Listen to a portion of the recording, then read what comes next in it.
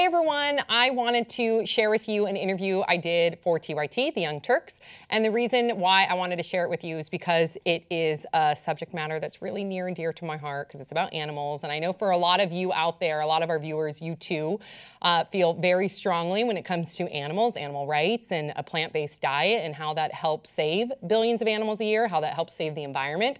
So I was able to do an interview with some awesome guests. We had Moby, the musician, the awesome musician, as well as John Sally, the NBA champion, and the president of Mercy for Animals, Nathan Runkle. And we had some really informative conversation. And so we're going to show it here on Pop Trigger. We've divided it into 3 parts because it's a long interview. So the first part is going to cover the guests, who they are, why they decided to go vegan. And then the second part of the interview, it's hard to watch. It's all about factory farming, animal agriculture, but it's so important to watch because you learn about the suffering and you learn about the impact of climate change. And I think it's, you know, ignorance is not bliss. So I think it's important to watch that. And then the third part is really heartwarming because we got to go to the Gentle Barn, which is like my favorite organization that helps rescue abused farm animals. So you'll love that. And I think one thing that we left out was just like suggestions of how to transition to go vegetarian and vegan because I used to eat meat and I remember that transition was hard. So, and there's so many great options out there. So hopefully we can have the guests come back on Pop Trigger and we can talk about those suggestions, what you can eat, what you can wear, because there's a lot of great leather alternatives out there. And again, it doesn't have to be extreme. Whether you're adopting a few meals a week, it all helps. So I hope you watch it. I hope you enjoy it. Please share your thoughts and enjoy. Hey everyone, I'm Sam Shocker and welcome to TYT Interviews in Action. This is a new series that will fall under the TYT Interviews umbrella. It's all about activism, so we'll be interviewing activists, we'll be interviewing celebrities who are activists. It'll be informative and we're going to give you a ton of resources so you can take action at home. Today's show is all about veganism, factory farming, and how adopting a plant-based lifestyle can help you, can help the planet, and help save billions of animals. So without further ado, we have Nathan Runkle, speaker, activist, founder, and executive director of Mercy for Animals. Thank you so much for being here. And then also we have Moby. We all know Moby as the musician, author, photographer, restaurateur, and vegan. Thank you so much for being here, Moby. My pleasure. And we're missing John Sally, but he is on his way. We all know John Sally as an activist. He's also an NBA champion. So John, and he's a health and wellness advocate. He's incredible. I've been following his career and his advocacy for years. So hopefully at some point we will see John join us. So the reason why John and Moby and Nathan, you guys are all united, is we have the Circle V Festival coming up, which is on October 23rd. It's an incredible vegan food and music festival, and it's at the Fonda. People can get tickets at circlev.com. So Nathan, I know it benefits Mercy for Animals. That's right. And I know it celebrates animal rights. All the funds go to animals, but what led you to create this festival and how did everybody get involved? Yeah, the festival, as you said, it's a celebration of animal rights. It brings together conscious artists like Moby, world-renowned speakers on animal protection, environmental protection, health, and the future of food, and includes some really, really incredible vegan vendors. So it's a positive, mainstream, fun way to bring attention to a really important cause, which is animal protection. And so there's performances, there's speakers. Incredible food, right. Yeah, and this is the inaugural event. It's only gonna grow from here. So cool. And Moby, you're performing. This is your only performance this year, right? Yeah, for me it's like, I was going to say killing 2 birds with 1 stone, but I don't know if that's necessarily the best analogy for a vegan festival. Yes. Saving 2 birds with 1 swoop. Saving 2 birds with 1 perch. Yes. One, I hate touring. Like, really? I really just hate touring. Exhausting or? I mean, partially it's very repetitive. Like you go on the road and you're in the same hotels. I'm not complaining because no one wants to listen to a middle-aged musician complain about touring, but like, same hotels, same venues, same airports. It's so repetitive. So that's one reason why I don't want to tour anymore. So this Mercy for Animals Circle V Festival, it's my only show. That's crazy. 1, to benefit Mercy for Animals, and 2, because I just don't ever want to go on tour. Like, to do a real tour, like, it's just something I never want to do again. But you have a new album coming out, right? On October 14th, and that's I was watching your first single and I had a video attached, and it has a really important message that is reflective of your advocacy. So when you have this new album, do you think that there will be certain performances that will fall in line with it? I hope not. And also, I mean, keeping in mind, I'm a 51-year-old musician. It's 2016. People aren't, I mean, no one buys records. Most people don't listen to albums. So I put out an album because I love making albums, and I hope through making music and having some sort of public forum, I can draw attention to issues that are important to me. But I certainly don't expect too many people to rush out and buy my album the day it's released. If, you know, I'd rather they give money to Mercy for Animals and maybe listen to my record on Spotify. When you go and perform at Mercy for Animals and for Mercy for Animals at Circle V, rather, will you be performing from your new album, These Systems Are Failing? Well, it will be older music. What do you have planned? It'll be like a greatest hit show. I mean, it seems very self-aggrandizing to talk about myself and say greatest hits. Right. But how about some of my more well-known songs? Very cool. And because I'm sure we've all had this experience, like you go to see your favorite band or your favorite musician, not implying that I'm anyone's favorite band or musician. You're many like, people's favorite musician. Absolutely. You're many people's favorite musician. But like you go to see your favorite band from 20 years ago, and they get on stage and they say the worst thing that an older musician can ever say. This is a song from our new record. And you're like, oh, I guess that's a chance for me to like check my phone, go to the bathroom. Right, you want to sing the hits along with them. I might play one or two songs from the new record briefly, but it'll mainly be older songs that people know. That's so exciting for the fans your fans that will be attending Circle V to be able to sing some of those hits with you. And then there's other performances too. I know that Davey Havoc and his new band, right, duo, they will be performing. Black Audio, is that the Black Audio will be performing, which has a lot of electronic influence actually. And then who else do you guys have performing? Yep, oh, Cold Cave very will also cool. be performing. And a lot of different speakers, right? We have John speaking, Jane Velez Mitchell. There's a lot of people that will be speaking. Ingrid Newkirk, president just met of her. PETA. I just met her and she was so sweet. Yeah. I mean, I wouldn't expect anything less, but yeah. Neil Bernard, founder of Physicians Committee for Responsible Medicine. We have Uma Valetti, who is with Memphis Meats, which is a clean meat company, so cultured meat, growing meat in a lab environment. Miyoko's from Miyoko's vegan cheese line.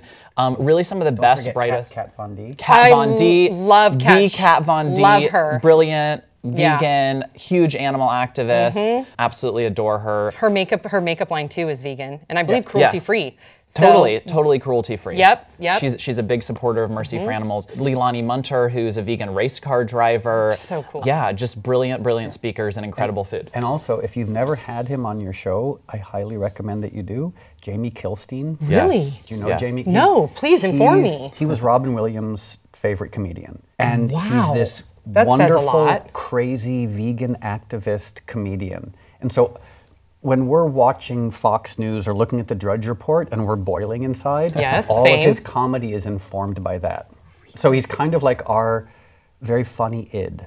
Like the stuff that we don't feel we can say in polite company, he says, and it's really fun. We need to get him on the show, Malcolm. Did you hear that? Did you take notes? Yeah, Jamie Kilstein. We're gonna work on getting him on the show. He'll be emceeing the event. He'll be emceeing the event. Yeah. This sounds like It's so gonna much be- fun. It's gonna be so much fun. Yes, so if you're in the Southern California area or if you just want to make the trek, make sure you go to Yes. circlev.com, get tickets. Also go to mercyforanimals.org because you will learn so much about how incredible you guys are. I'm so in debt to the work that you guys do for animals. Thank you. And stick around, we have more coming up. Going vegan. At some point in our lives, we all made that choice to go vegan. Unless, unbeknownst to me, one of you grew up vegan. You know, some people grew up that way. But so I wanted us to share our personal stories about why we went vegan, at what point in our lives that was. And also, I think there's a lot of misconceptions out there. You know, people may think, what does a vegan look like? What do they act like? What do they eat? And some people have a negative connotation to even the word veganism. And if one of you out there, if that relates to you, I just beg that you watch this whole interview and hopefully we will inform you and hopefully by the end of it, it'll change your mind. So, okay, so at what point, Nathan, because I know at 25, first of all, at 25 years old, Nathan is the youngest person to be inducted into the Animal Rights Hall of Fame. That's amazing. So I feel like that you've been at this for a long time, but at what point did you decide to make those choices to become vegan? So I was born on a small farm in Ohio, so quite the opposite of being raised vegan. Come from 4 generations of crop farmers. Both of my uncles were hunters, trappers, fishermen.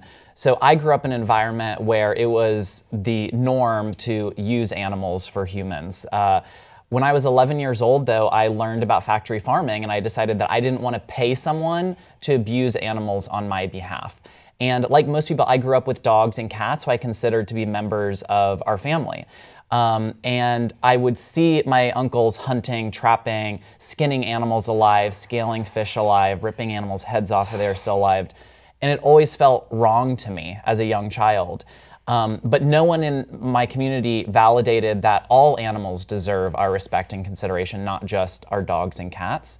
So when I learned about factory farming, I went vegetarian. This was at 11 years old. And then when I was 15, there was an animal abuse case at our local high school.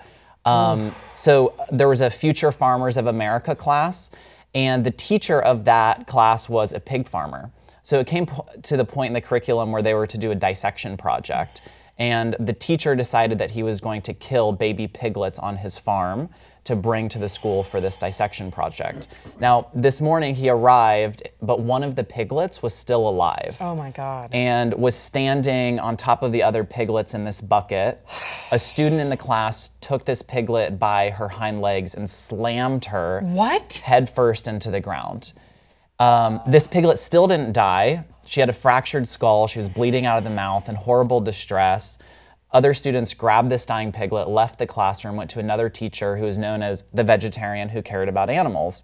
She went to the local vet and had this piglet euthanized. And then she went to the sheriff and filed an animal cruelty complaint. And animal cruelty charges were filed.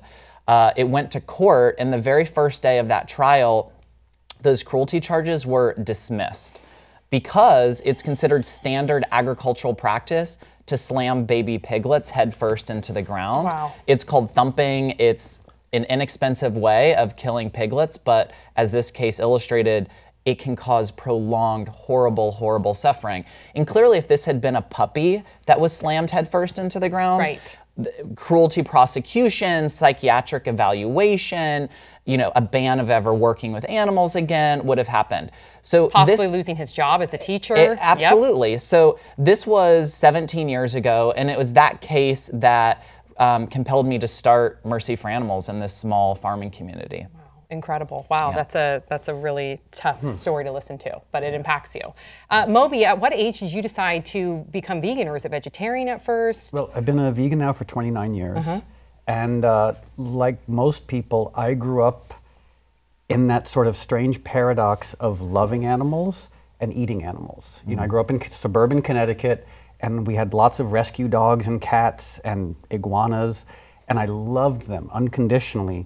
But I also loved Burger King and McDonald's, and I never really thought about it. And then I had this, what I think of my like Saul on the road to Damascus epiphany.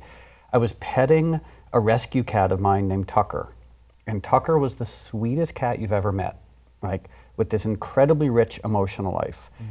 And all of a sudden I realized Tucker, the love of my life, this cat has 2 eyes and a central nervous system and a profoundly rich emotional life and a desire to avoid pain and suffering.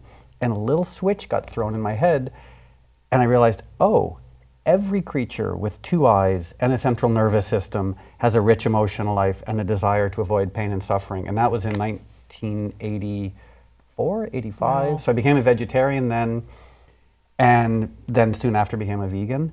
So the core of my veganism is a love for animals and a simple belief that animals are not property. You know, like every animal has its own life, its own rights, its own will. But then as time has passed, my veganism and my activism has been informed by climate change. I mean, up to 50% of climate change comes from animal agriculture. Famine, 100% of famine comes from animal agriculture. And if you're interested as to why that's the case, I'm happy to explain more. Rainforest deforestation, 75%.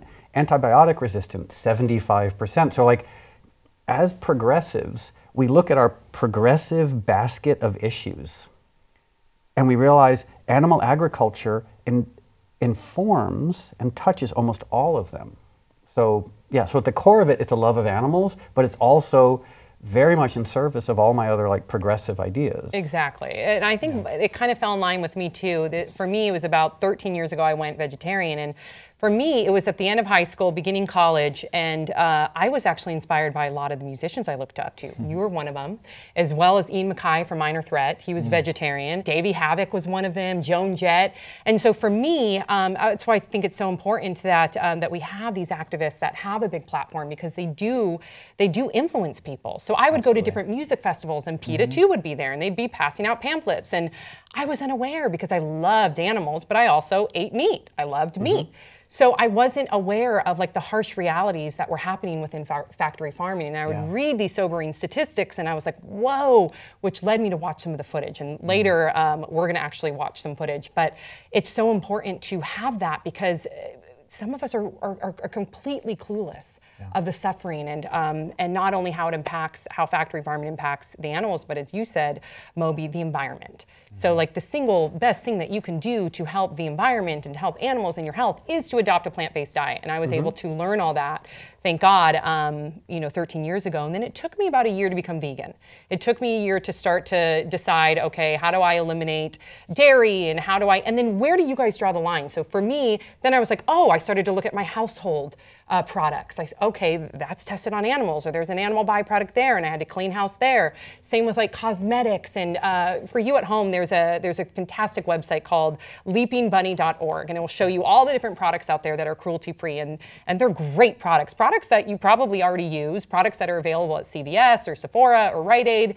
So, but at what point did you guys have to like draw the line, and at what point do you decide, because like baseball mitts, they're made out of leather, footballs. So where do you draw that line? I think it's important to understand that veganism is a tool to prevent animal cruelty. For me, it's not about purity. And for people that are thinking about going vegan, they should lean into it. They should be patient with themselves. They should start crowding out the meat, dairy, and eggs with plant-based alternatives. If everyone went meatless just on Monday, for example, over 1 billion animals would be spared the horrors of factory farming in the United States every year. Wow. So just once a year. That's a really powerful statistic. 1 billion animals a year if people just went meatless on Monday. Meatless Mondays. Yeah, so I think some people hear about veganism and they say, I could never do this. Right. Well, start on Monday, then add Tuesday, ease into it. And what I have seen is that most people, they feel better, not only physically, but they also feel better knowing that they're not supporting horrible animal abuse, the degradation of the environment. So yeah, ease into it. People can go to chooseveg.com. We have a website where they can get a vegetarian starter guide. Fantastic. There are so many resources out there. And also, as far as where we draw the line, as we all know, especially in the world of progressive politics and progressive movements, we're sometimes guilty of being in like a holier-than-thou circular firing squad. Where suddenly like you're criticizing people with whom you agree. Right. We saw it with like Bernie and Hillary. Like Bernie supporters saying, but Hillary voted for the war. I was like, have you looked at the opposition? Right. Have you looked at the Republicans? Like, we don't have the luxury of infighting. Infighting to me is just like a product of like a diminished worldview and ignorance. And the same thing with the world of veganism. Like, if I see a vegan who happens to be wearing leather shoes, in the grand scheme of things, it's not great, but compare that to like CAFOs and factory farms and animal abuse and the subsidies that go to animal agriculture. Like, we have a job and it's not criticizing each other.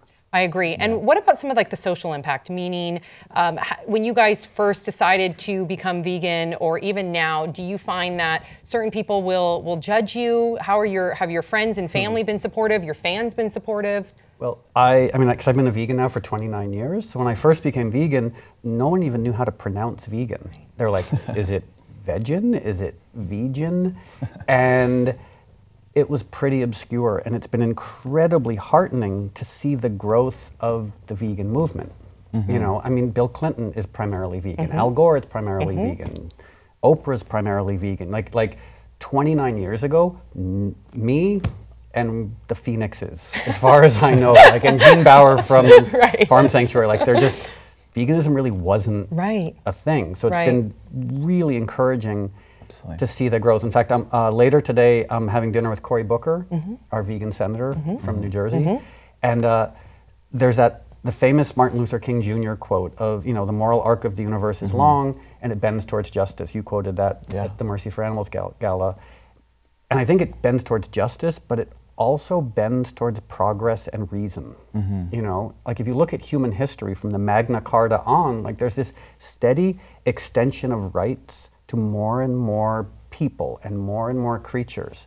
And I just see that rationally continuing. We're like, in the future, people will look back and say, like, what? Like, you tortured and killed animals, which tortured and killed the animals, but also compromised the environment and decimated human health. Like, simply just saying, like, what the fuck were you doing? Right, like, such a disconnect. Such a disconnect. Yeah. We have to move on, but quickly, what are some of the links that we can give? So we have the one that you mentioned. Chooseveg.com. Chooseveg.com, mercyforanimals.org has a lot of great resources. Moby, any advice that you could give to viewers at home who are considering adopting even just a little bit of a plant-based diet? I guess it's the famous Voltaire quote that Obama paraphrased in his first inaugural address, which is, don't let the perfect be the enemy of the good. Absolutely. Like say, doing 10 good things is great, and you have to start somewhere. Yes, we're going to leave it on that note.